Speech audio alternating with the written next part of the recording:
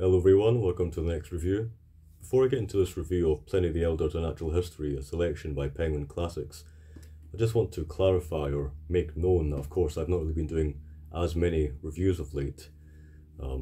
I do plan to slowly get back into the swing of things, it's just that I'm rather busy of course. I do have a list of books that I'd like to review, everything from the Mabinogion to George MacDonald's Fantastes, House on the Borderland, all sorts of books. But as I said on the channel multiple times before, it's rather difficult to review books that I read a long time ago to recall the details, and of course I read a lot of these books quite some time ago. One of the books that I read about 3 years ago was Pliny the Elder's Natural History, and I'm not entirely sure why I never picked this one up to review. I've chosen this particular book in connection with the aforementioned problem, the review problem, because it's quite a general book and it's quite a good place to jump off from, to start again with my reviews. It's been quite a while. I think the last review I did was about 2 months ago. The world is the work of nature, and at the same time the embodiment of nature herself. Pliny's Natural History is an astonishingly ambitious work that ranges from astronomy to art and from geography to zoology. Mingling acute observation with often wild speculation, it offers a fascinating view of the world as it was understood in the 1st century AD, whether describing the danger of diving for sponges, the first water clock, or the use of ass's milk to remove wrinkles. Pliny died while investigating the volcanic eruption that destroyed Pompeii in AD 79, and that natural curiosity that brought about his death is also very much evident in the Natural History, a book that proved highly influential right up until the Renaissance, and that his nephew, Pliny the Younger, described as full of variety as nature itself. That's a rather apt quote, I think. That's how I think of this book. Very rich, very dense, with historical facts and species and rumours and legends. It's very much like the book by the author whose name I can't quite remember just now, but it's Trees and Forests and Folklore and Mythology. If you've watched that review of mine, you'll be aware of what I'm talking about. It has that similar feeling to it. The cover of this book as well, it's redolent of that variety as well. The kind of the profusion of forms, the writhing tentacles of the octopus there, even down to the thousands of little mosaic tiles. It has that. There's a lot in here, and this 400 or so pages, there's a lot in here. And as I say, as I was looking at this book to see if it was a good book to review, to return to revisit rather, I got a sense of wonder and thrill just by looking at the contents page. Main headings like the universe and the world, covering things like astronomy, Spain and Italy, Europe and Britain, the continents of Africa and Asia, the Black Sea, India and the Far East. Then moving on to zoology, man, land animals, creatures of the sea, birds and insects, then botany, then medicine and mining and minerals as well. There's a lot in here. So I would highly recommend reading the introduction. The introduction is fantastic, as you would expect from a Penguin Classics book.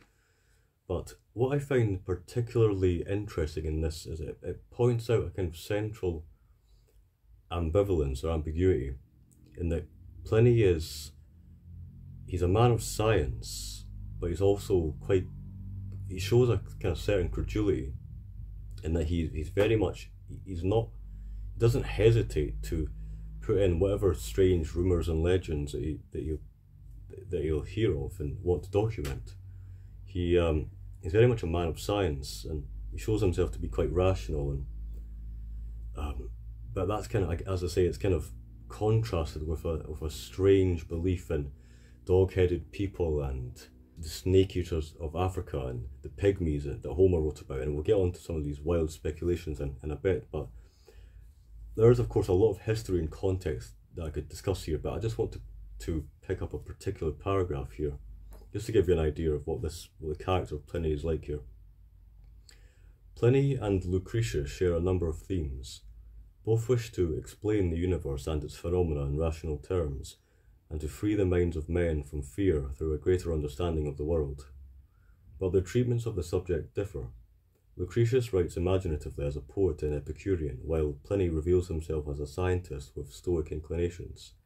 He equates God with nature, and, an ecologist at heart, develops the theme of mankind's abuse of Earth's resources in its pursuit of an ever more extravagant lifestyle. Perhaps the most significant difference, however, is the wider scope of Pliny's treatment, in which he attempts to provide an exhaustive catalogue of nature. His encyclopedic account of the natural sciences, interspersed with essays and digressions on the achievements of man, contains, according to Pliny himself, some 20,000 facts from 2,000 works by 100 chosen authors. As I say, the quite astonishing variety there. But that paragraph alone really sets the tone for what this work is. It's quite an extensive and scientific document, but it also has this kind of unhinged, loose and quite chaotic structure to it, where Pliny will constantly digress. And one of the things I find most fascinating about this book is that it's not as dry as it sounds. It might be a scientific compendium of listing minerals and plants and whatnot, but we really get a sense of Pliny's voice in this book. Pliny hated avarice. He hated focus on material wealth. Again, the Stoic inclinations that the author of the introduction talks about. He will discuss in the most neutral fashion the collecting of pearls from the sea, but then he'll go on a big rant about how it's perhaps effeminate and indicative of a kind of moral decline that people will put pearls in their ears and whatnot. You really get a sense of his character. It's quite fascinating. So as we learn in the preface, and of course in the introduction, Pliny wrote the Natural History for the Emperor Titus, and we get a sense of the character of Pliny and of the nature of the work itself in the preface. Pliny the Elder sends greetings to his friend the Emperor Titus.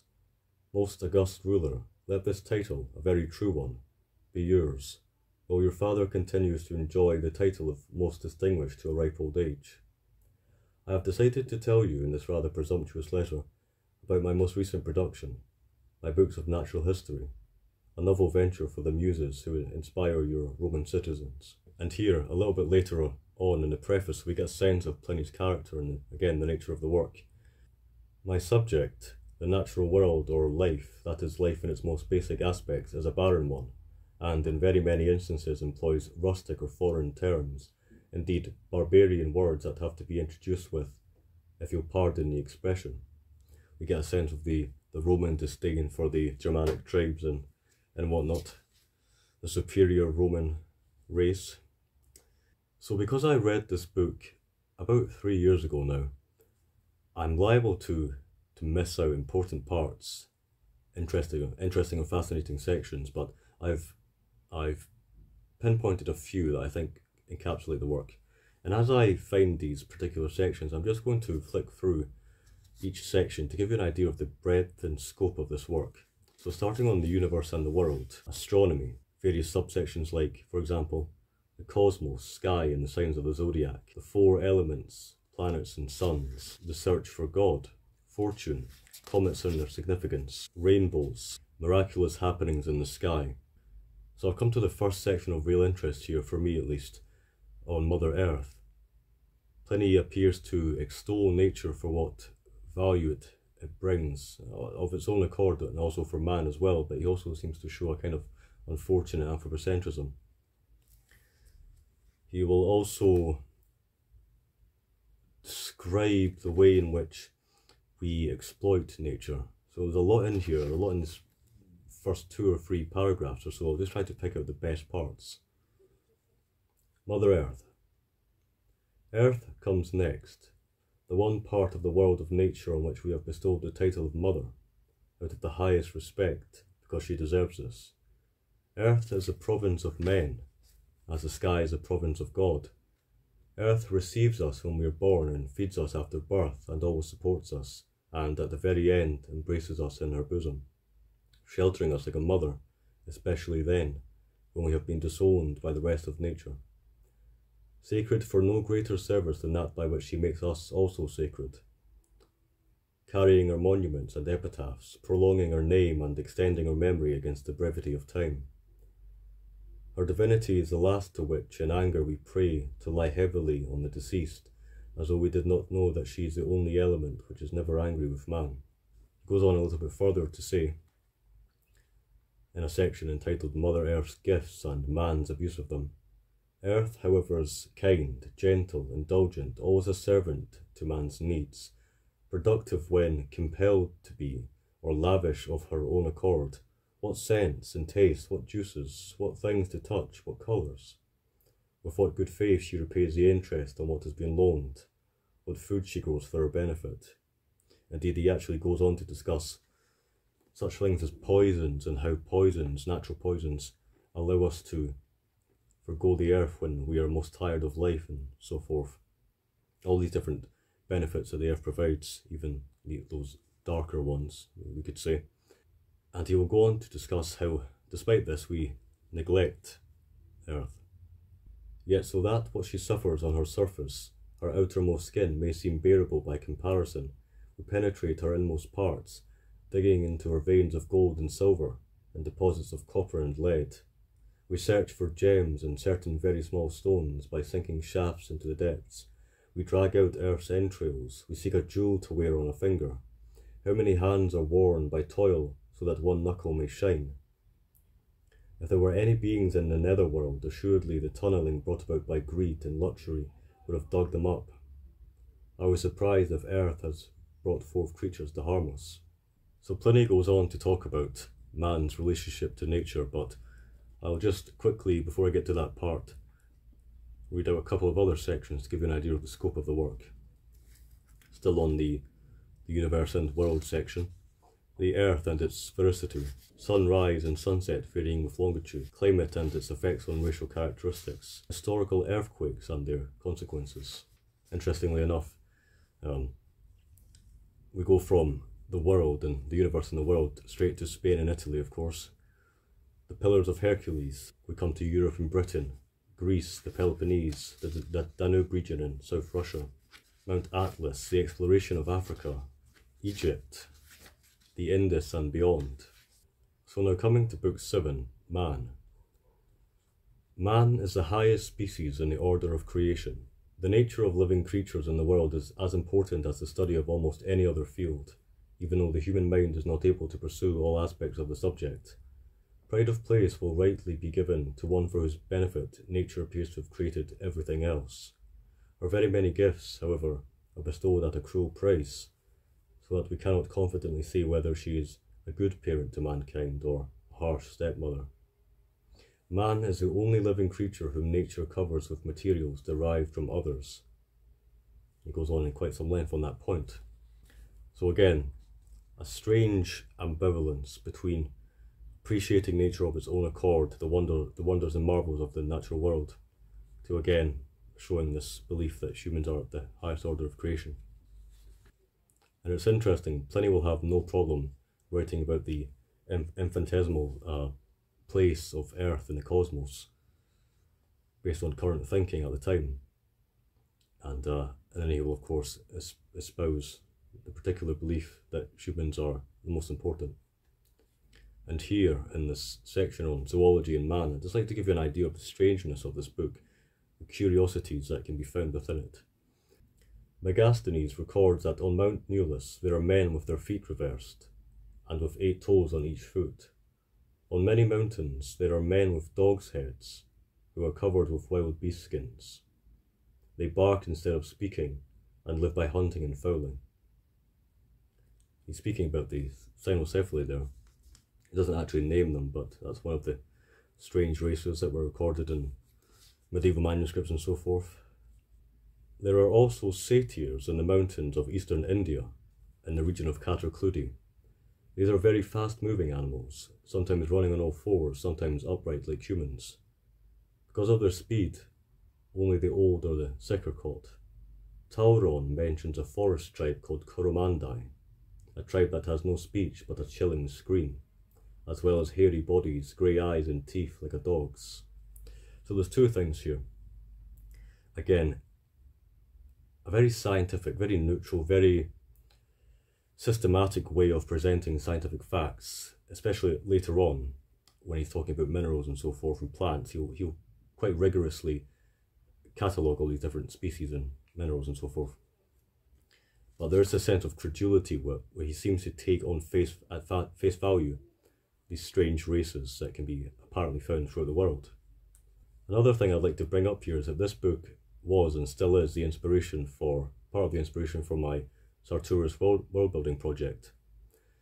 Some of you may know of this. Suffice it to say, it's a fantasy world set in its own world, a secondary world, but it's heavily reminiscent of pagan antiquity, heavily inspired in some civilizations by the Byzantine Empire. Suffice it to say, I've written many documents and constructed many diagrams on such subjects that Pliny describes, various peoples and whatnot, various lands. So as I find my next area of interest, I'd just like to read out a couple more subsections to give you an idea. Unusual attributes and examples of outstanding strength, sight, voice and memory. A rather interesting section. It talks about various Greeks and Romans that are in some way peculiar or of interest. Again, the book is not just a dry list of various minerals and species. It includes rumours, legends, various case studies of strange encounters, things like this. Caesar and Pompey the Great, Romans of exceptional intellect and so forth. The mutability of fortune, the checkered career of Augustus. And so we come to this particular section here on death and the soul. The activities of the soul outside its bodily home, the revival of people pronounced dead, sudden death, cremation, belief in an afterlife. There is some confusion concerning the spirits of the departed after burial. All men are in the same state from their last day forward as they were before their first day, and neither body nor mind has any more sensation after death than it had before birth.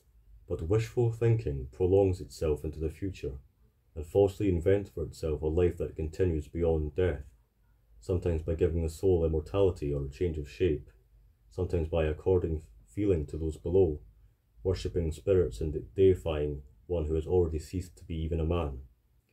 We do this as if man's method of breathing differs in some way from that of other animals, or as if we could not find many animals that live longer, but for which no one prophesies a similar immortality. Again, a fascinating contrast between the belief in human exceptionalism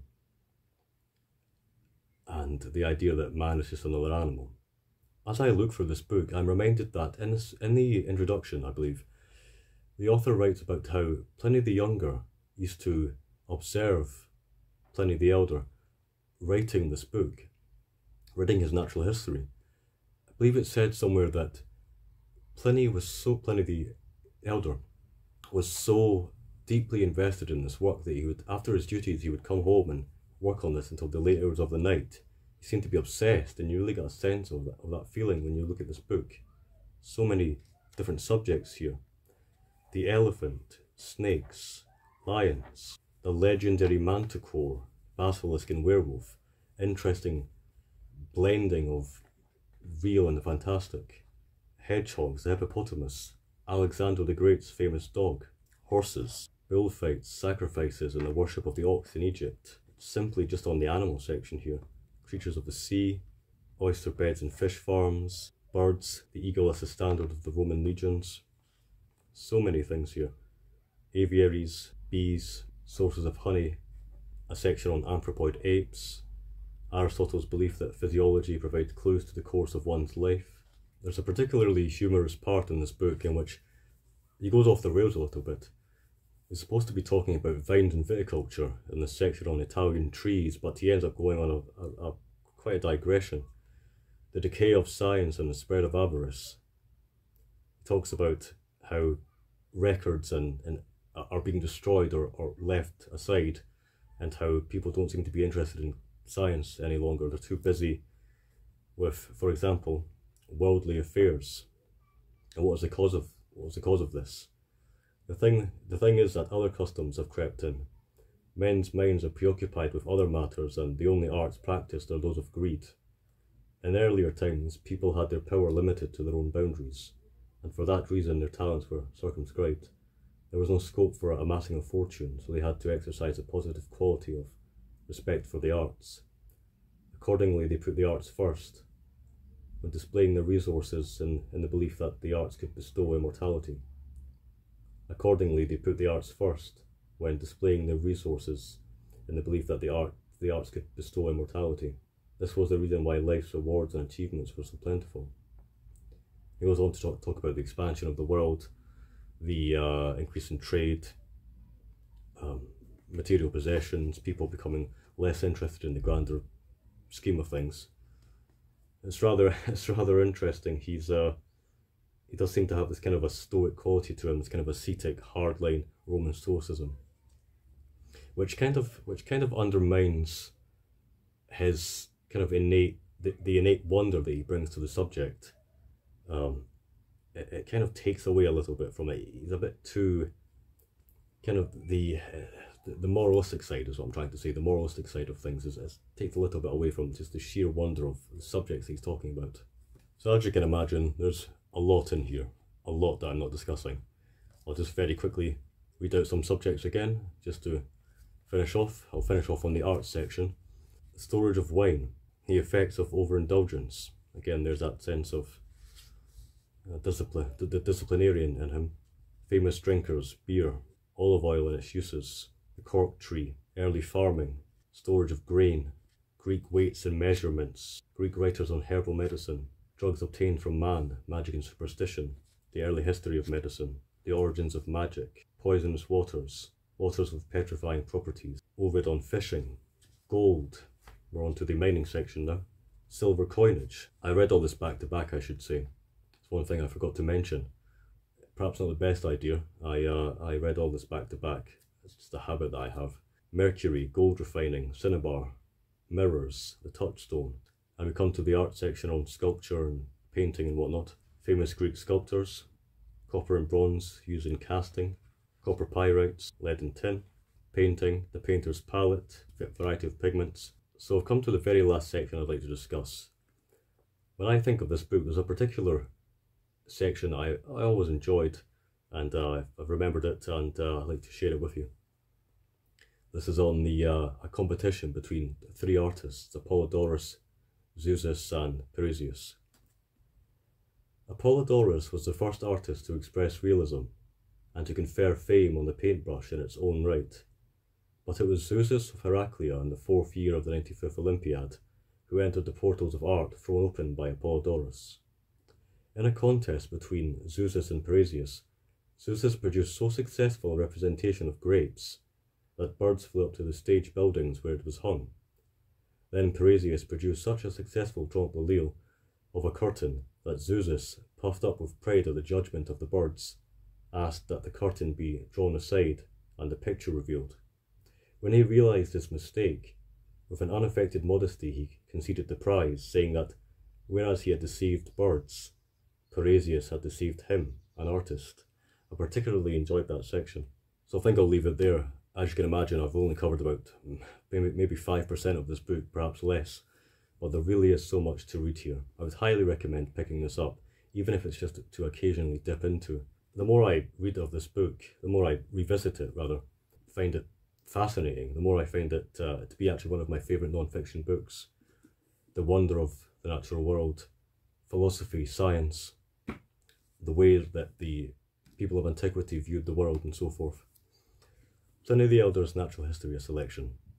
Thanks for watching, everyone.